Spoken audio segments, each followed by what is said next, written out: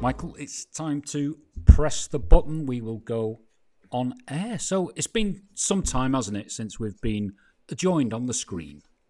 Yes, Jed. It's been a while, but I am glad that Jed Power is returning. Well, we had those days of COVID. It must be, 4 years ago, is it now, where I think we semi-revolutionised the island with Derek alongside of us. Have you seen Derek at all? Not lately, but that was 5 years ago. I remember when we first did that in December 2019 and then in January 2020, and you were mocking me. You were mocking me, Jed, for saying this COVID thing might be a bit of a problem. And I remember you mocked me for pre-purchasing a whole bunch of stuff to get Yes. ahead of panic buying. So have you come to the end of that bottom of pile of pasta that you had? Because you must have had about 100 bags of it. I ate the pasta, Jed. Yeah, yeah. Well, tell us if you've got any good ideas for pasta recipes, because I've just run out of all of mine. I just do the same every time. A bit of cream and mushroom and parmesan and garlic. I can't really go any further than that. Perfect. Keep it simple. Well, speaking of keeping things simple, the government ain't doing that, is it? Look at our track record for our health services. I've been zoned in on your MANX Taxpayers Alliance webpage, and you've come up with some really interesting facts for us. Sure. So what it shows is over the last 10 years, the total amount spent on healthcare, so that was previously the Department of Health and Social Care and is now MANX Care, has increased by about 50% over that time. Now, over that period of time, obviously, there's a lot of inflation. And so when you account for inflation, it's about an 11% increase in spending. And the real thing that comes home to me is that every single year except one, the MANX Care, or its predecessor, the Department of Health and Social Care, overspent its budget. And that shows that there's time and time again, at the start of the financial year, the government says, we're going to spend this much money. And then come the end of the financial year, they found they've spent a whole lot more. But Michael, we took a big hit in the pocket at the budget last year, and it wasn't actually a 2% increase, it was a 10% increase. And that really hit hard, didn't it? Yeah, look, there's a big increase on income tax for working families right across the Isle of Man. And what we've seen just this week is that Tynwald were taxing the poor and then acting like they're shocked that it was a bad idea. Absolutely. And this thing just came in under the radar, really, and it goes back to our budgeting system that is allowed in Tynwald, where the majority of the MHKs, those outside the inner circle, don't even get a sniff of what's ahead. Yeah, I think it's quite extraordinary that members of Tynwald, they get the budget papers maybe a week or two ahead of the public release, kept under close secrecy, and then they are revealed to the public and then voted through the same calendar day. That's just an extraordinary system that is about imposing discipline, not about coming up with the right decisions. So in normal countries, that is countries with functioning and professional parliamentarians, budget papers are published, and then they're analysed and they're quizzed and they're criticised and they are reviewed and they are scrutinised deeply. But here in the Isle of Man, it's wham, bam, thank you, ma'am, and it's all done. I listened to a lot of the radio broadcasts from the chamber, and certainly at the budget, Ewan Watterson, he was, demonstrating how frustrated he was with the process. But I understand that Claire Christian, I think she's taken it on board, and there's some moves to make some changes about how the budget is delivered. But when you listen to that budget debate, where you have these 24 MHKs all just having a few minutes standing up and trying to justify their existence, but not actually doing anything, and generally voting for something that they've said they don't agree with. Yeah, it's most extraordinary, and frankly, must be quite humiliating for many of those MHKs to have such little self-regard, to be, being out there. They whinge and they whine and they moan and they speak this hot air, but when it comes to the fact of the matter, the vast majority of them, in fact, almost all of them, voted through. It's just must be the most self-defacing experience for so many of these MHKs, where we see them speak words one way, but then they act and vote the other way. Just must be so humiliating for so many of them. Well, this structure obviously isn't working, and with this massive amount of money, and you're talking millions and millions and millions going into health, Have we got any evidence that service delivery has improved?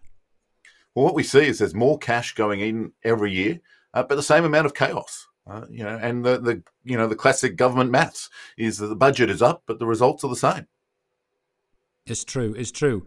And the Isle of Man, unfortunately, just seems to be teetering at the moment, and certainly health. Anyone thinking of coming to move to the island, come here to raise a family, and embark on a new career, buy a house, and what have you. One of the first things going to be looking at is healthcare, isn't it? Yeah, look, and I think there's a real opportunity to make the Isle of Man a centre for excellence and to do good things for healthcare. But really, we seem to be funding inefficiency. We're not funding healthcare, and so what we see is this year's X many $million over X many million pounds over budget. Last year, another 10 or 20 million. The previous year, another 10 million. And so in the last 10 years, they go over budget every year except one, which ironically was the COVID year. And that's because I think that there are a whole lot of important medical procedures that were delayed by the closure. And so I guess the MANX Care somehow saved money on that year. Well, I know for a fact that there are some good news stories that do come out of the hospital. I know that from people that I bump into and see, and that the treatment that they've had, and the service from the staff who, respect who they're dealing with and give it 100%. And I know that, and I just wish we could hear more about that. But I would love to hear some of our MHKs to actually applaud and come out with real evidence that there are improvements being made and that there is a future. But I don't even see that. Yeah, you're right, Jed. In that, one of the things that in this comparison of healthcare spending, we need to recognise that over the last 10 or 12 years or so, there have been some reorganisations. And one reorganisation was the Department of Public Health, or the Directorate of Public Health, being moved out of Health and Social Care and into the Cabinet Office. And one would expect, therefore, there would be more or better or improved data reporting on what is causing people to die in the Isle of Man. But unfortunately, we don't see that.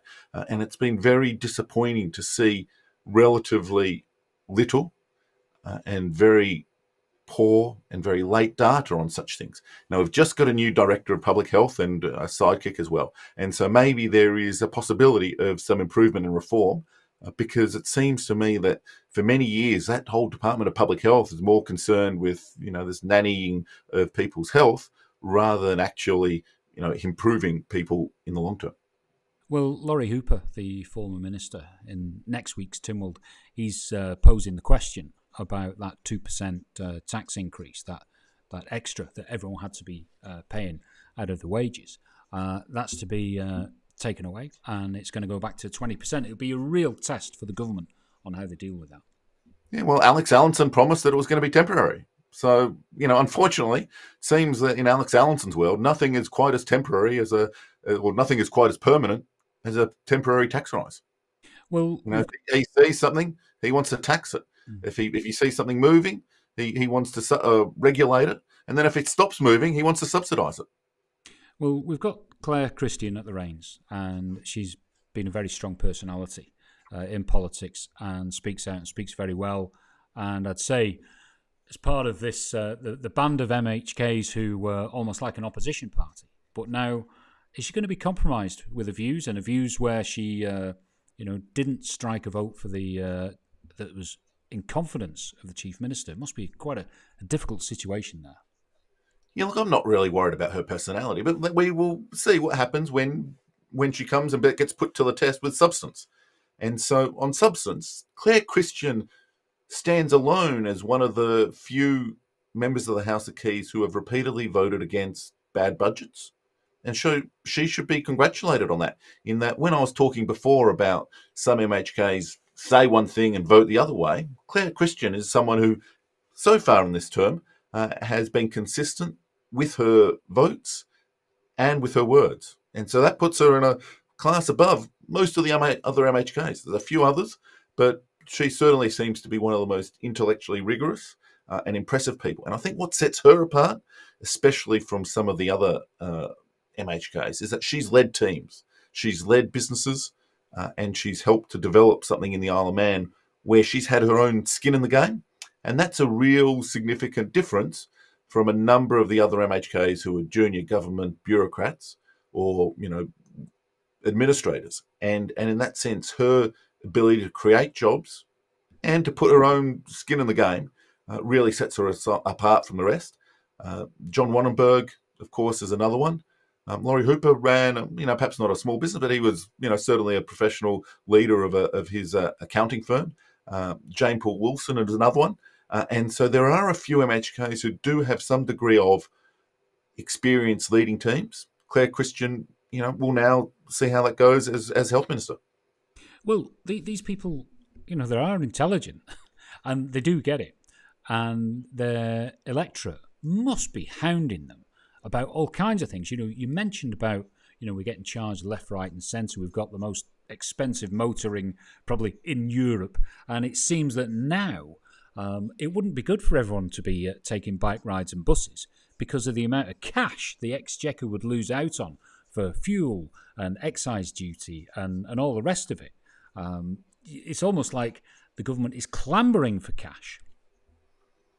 Yeah, well, we saw this week, just gone, that the Isle of Man government passed this new global minimum corporation tax compliant regime, the second pillar of that, which will effectively impose a minimum tax of 15% on the very large corporations. So there's a turnover of over 750 million euros a year.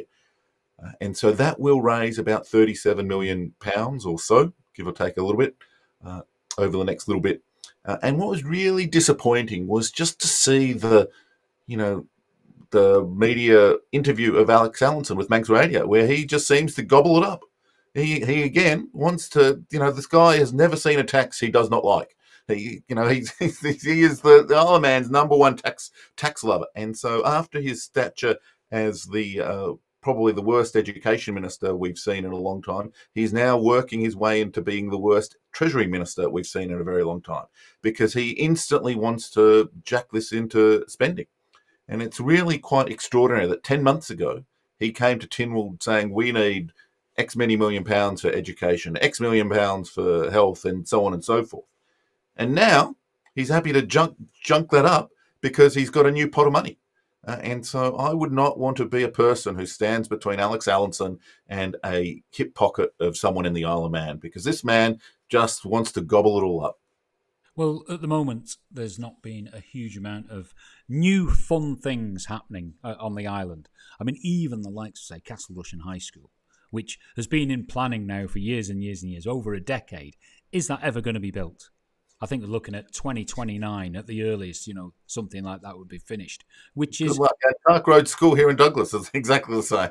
It's been, it's just the delay and obfuscation, and it is extraordinary. We've seen Summerland, we've seen all these disused eyesores across Douglas that are really just being left to ruin. And there's a real opportunity, I think, just to get out of the way. A lot of these sites do not require government spending because there is a huge thirst and demand for housing. People would happily buy and pay for their own homes if they were allowed to have them provided and built. Well, you've hit the nail on the head. Park Road, Victoria Road and Summerland. And I think the Homefield site off Woodburn Road. And you could probably, I don't know, what's that, 300 houses? I don't know. That's 300 families liberated. But who's pulling the strings here?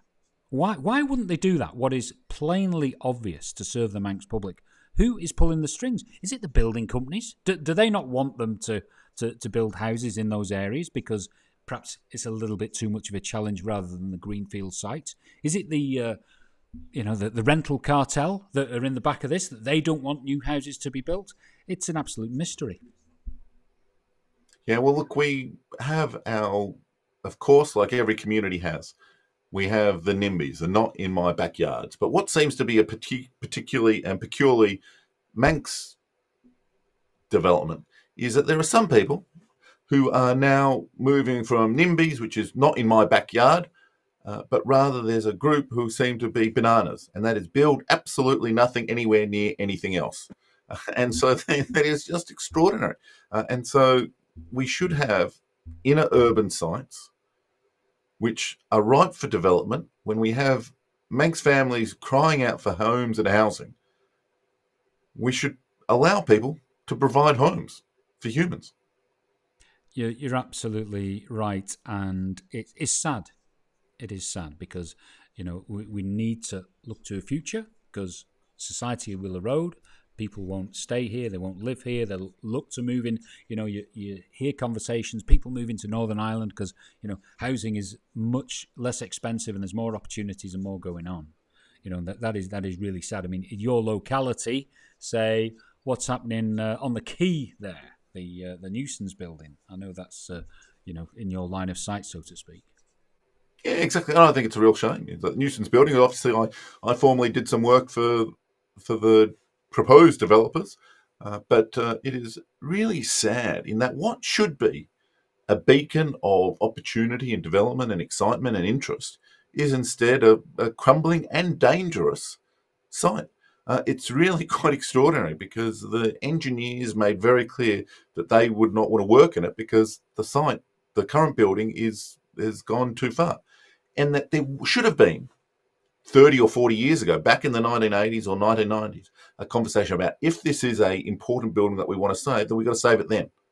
But now here we are, deep into the 21st century. The building is literally crumbling, and it's really quite in an extraordinary state.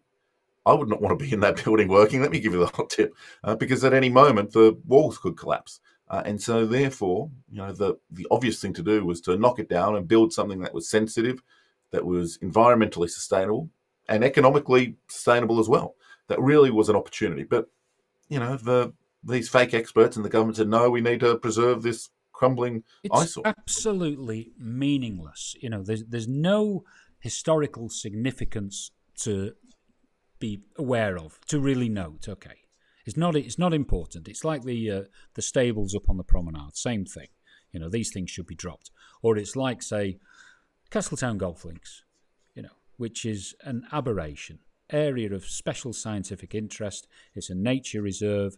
Does that complement our biosphere? No, it doesn't. No, it doesn't at all, and it should just be flattened. That is it. So, Michael, there are some challenges ahead for the government. If you were pulling the strings, what would you do regarding health? Well, I think fundamentally, you need to ensure that the people who are providing the services are held accountable. And from that, everything flows from that, in that you need to ensure that good performers are rewarded and bad performers are held accountable.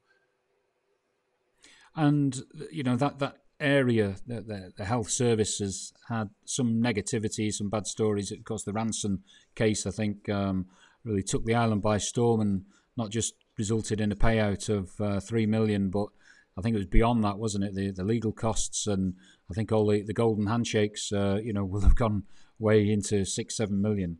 But certainly, people just disappear into the sunset, don't they? Yeah, exactly. We need accountability. And I think one form of really useful accountability is some of these Tynwald committees and investigations. There's a real potential there to investigate and to hold the perpetrators accountable.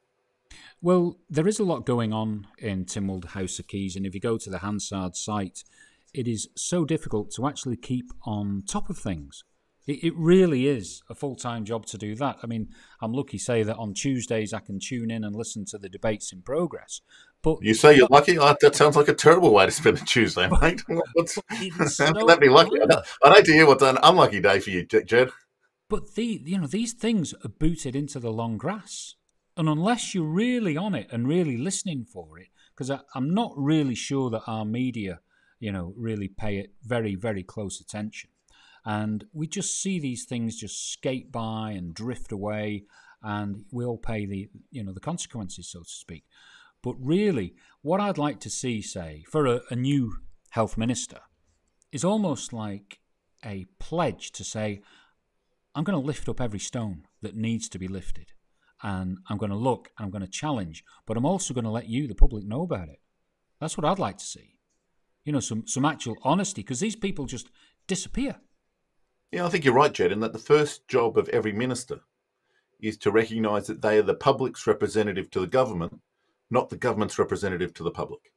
And so hopefully the new minister in Claire Christian will honour and do that. I have high hopes. she's previously run small businesses. She's previously had skin in the game, and I think that is really important, an important principle. And I wish her very well. Formidable. Formidable is the word. So I think we've just got to watch this space, and hopefully she can deliver, because it must be a real, what can I say, a real mess in there somewhere. For someone just to walk in fresh and go, right, what are all these managers doing? Because it's all documented in the background, isn't it? These exorbitant wages, fantastic rock star salaries, and yet what is coming out at the end of the pipeline? Yeah, that's a good question, Jed. And one of the things that I think has been really impressive is this Economic Review Policy Committee, or Economic Policy Review Committee, which Claire Christian has been a key part of. And their findings, looking at the government's broader economic strategy, have been really interesting. Some of it, this idea, and if I can read from the MANX radio reporting, saying that they had three key recommendations. Firstly, that tax incentives for people to move to and stay on the island should be extended to the working population and single people. And I think that's bang on. If you have a society, if we have a community here in the Isle of Man that is good for working people, it's good for single people, it's good for couples, it's good for families, then people from elsewhere may want to come and join us. And that if you just get the fundamentals right, that in itself will be the best way to have a better future. Secondly, that as part of the preparation for future budget debates, and again, I'm quoting from Manx Radio here, Tynwald should be provided with comprehensive analysis of the impact of budget proposals on net incomes for all family types. And I think that's bang on, spot on. It's possible to do some of those calculations yourself as a layperson, and members of Tynwald have very little administrative support if they're not ministers. But yeah, certainly that is something that should be doable. And thirdly, that Treasury should devise a strategy in time for the next budget to address personal allowances. And I think that's perhaps the most important one. That is the one that offers the opportunity to ease the squeeze on taxpayers' lives. Because unfortunately, and again, to salute Claire Christian on that, she was the only person to vote against the 2023 doubling of tax on people on the lowest earning workers in our community. So back in 2023, and I want to be very clear here, in 2024, which we know about, the government increased the headline tax rate of taxation from 20% to 22%, which is a big increase in that tax rate. But the previous year, by keeping the personal allowances at the same low level, it meant that as a result of inflation, the lowest paid workers in our community had the biggest relative increases in their taxation. So for someone who was earning a living wage, back in 2023, they would have paid double the income tax. Claire Christian stood alone in voting against that increase. She should be commended for that. And I think that shows that there's perhaps the possibility of some significant improvements and reforms at health, because, so far, Claire Christian has been not just saying, but doing the right thing. Well, so many are just rolling over, aren't they? And allowing this to happen. And really, those people on the low incomes who've got increased taxes, but the cost of living when you're just going to buy your essentials, your food, you've got to run a vehicle. There's very little left at the end. And we're going to be paying the price, because disposable income, that's the lifeblood of where we live, isn't it? We want to go to places that provide, good food, cafes, pubs, bars, things like that. And if there's, say, a reduction in 20% of their income, and their staff aren't happy, they're not earning, it's a vicious circle. And eventually the lights will just go out in town. Yeah, exactly right. And I think there is opportunity, because I think there is an opportunity for the Isle of Man to be better in the future as a result of improving productivity. And so that would require significant reform. It would require dealing with this maze of bureaucracy and red tape. But I think there's an opportunity to allow people to invest in development, invest in growth, and invest in productivity, which I think is ultimately the way for people to be richer, wealthier, and happier in every facet of their life, not just economically, but also in terms of spiritually and emotionally and so on. But we're in the position on the Isle of Man where we could manage it, isn't it? The economy is so small. You can manage the money, can't you, that's floating around. And I think by, relaxing, the pressures that businesses are under, certainly, rates is a big one, isn't it? Is an absolute big one. Let's look at where the rates are spent. Are the rates wasted? Say in Douglas Council, that's a big one really. And if we don't tackle these problems, it's just going to get beyond the point of no return. Yeah, exactly. I think that the rates and the taxation is part of it, but also there is this broader realm of red tape. One of the things I thought was really good is that Claire Barber has shelved this policy whereby she wanted to previously introduce all these new rules and regulations and ranking systems around hygiene, which would have unnecessarily penalised people. In that the solution for a crappy meal is, write an angry review on Facebook or on Google or whatever it is, right? The public are very well aware in the Isle of Man of those places that are good and those places that are bad. We do not need these government bureaucrats to get in fiddling in there and to choose on our behalf, because when the bureaucrats and politicians choose, the people of the Isle of Man lose. Absolutely. And it just went to extreme. I was laughing or crying maybe about, remember the data protection issue with the doorbells with a video camera in, that we're all going to have to pay if you've got one of these fancy doorbells, with the no, we were never going to have to pay. The rules were, if your doorbell video has a meaningful or a material capturing of the public space, i.e. off your property, then you might have to, if you're more than just a personal individual. So I think we got to limit our concern about such things. Yeah, but if you were, say for instance, a taxi driver, and you want a camera to protect yourself and protect your passengers, for obvious reasons, late night and drunkenness and things like that, the obvious things, you've got to pay a yearly registration for that to protect yourself. Yeah, it costs 50 quid. Every businesses have to do that. Yeah, that's unfortunate, but that's different from having a video doorbell. Well, I'll have to look again at the video doorbell. Go ahead. Yeah. My understanding was that if you're projecting out onto the street, you're going to get hit.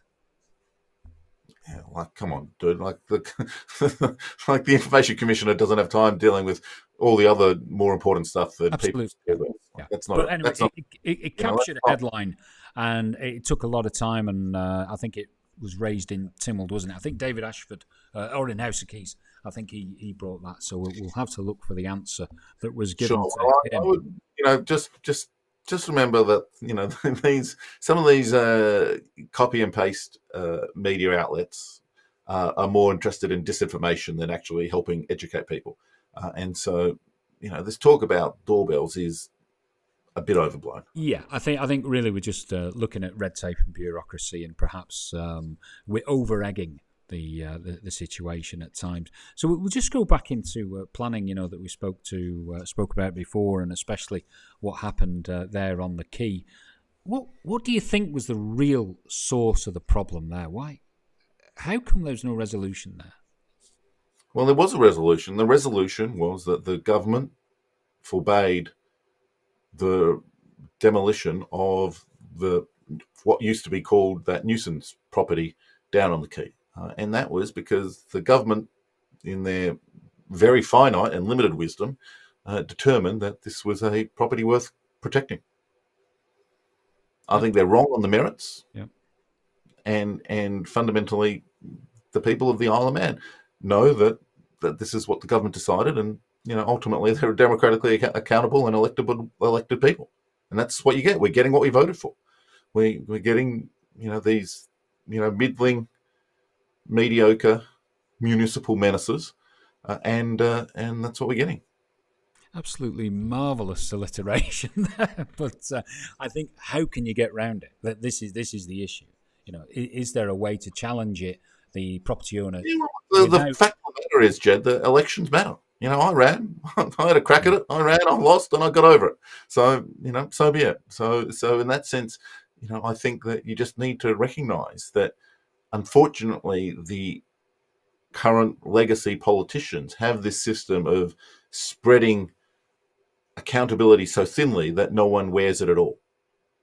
And so what we just need to do is, at that next election, we should vote out the bad legacy politicians who say no to everything because they're fearful of, some crank with a Facebook account.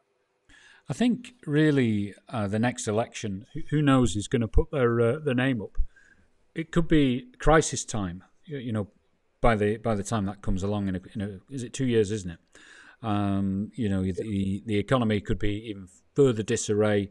Who knows what's going to happen to the employment situation on the island? So it's going to be really tough for someone to put their hat in the ring, so to speak. And I do wonder what caliber of candidates. I think there's a lot of opportunity for improvement. There's so many people right across our community who are community leaders and now have an opportunity to step up and to do that sort of thing. Won't be me, but good luck to whoever they are. Well, it's some significant sacrifice if you're in business, isn't it? If you've got a good career going, to actually forgo that and put yourself in the chamber and have a huge uphill struggle. I mean, would you say it's time for party politics? Look, I think that's a bit of a distraction. In that ultimately what we need to do is we need to identify people who make bad decisions and kick them out, and we need to reward people who do good decisions by putting them in. And that's what it comes down to. As of course I would prefer if people were joined institutions and joined teams, whether it be political organisations or other organisations, because I think that allows people to be held accountable for the decisions that their team made. And so what we see in the UK is that people did not like the previous mob who were in party, so they voted for the other one, sacked them and replaced them. And that democracy is ultimately a really wonderful error correction system, in that when you have crappy politicians, you sack them and you replace them and you can improve them. And then if the new mob are good, you keep them in office. And if the new mob are no good, you sack them again. And you keep sacking them until you get good people. Well, we've got to find people who have got the skill to create freedom. Freedom in government, freedom to move, unlock all these restraints, because the Isle of Man is wedged, isn't it? It's wedged. There's very little happening. In this administration, we might get a sewage plant in Laxey, I think. That's going to be a lot. There's going to be nothing. Yeah, well, I think you're right there. And I think true leadership is not just choosing from option A, B, or C that the civil servants give to you, but rather setting a menu and a proactive policy of reform. And there's a real opportunity to do that. Unfortunately, we have some pretty miserable MHKs, we have some mediocre MHKs, and we have some good ones. And so what's really important is we differentiate between those three different groups, and we look for the future. Well, Michael, it's been a pleasure again. That was part 2 of our little discussion there. So we'll reunite next week, where you could be from a surprise location, which we will reveal in 7 days' time, hopefully. Excellent. I'll chat to you then, Jed.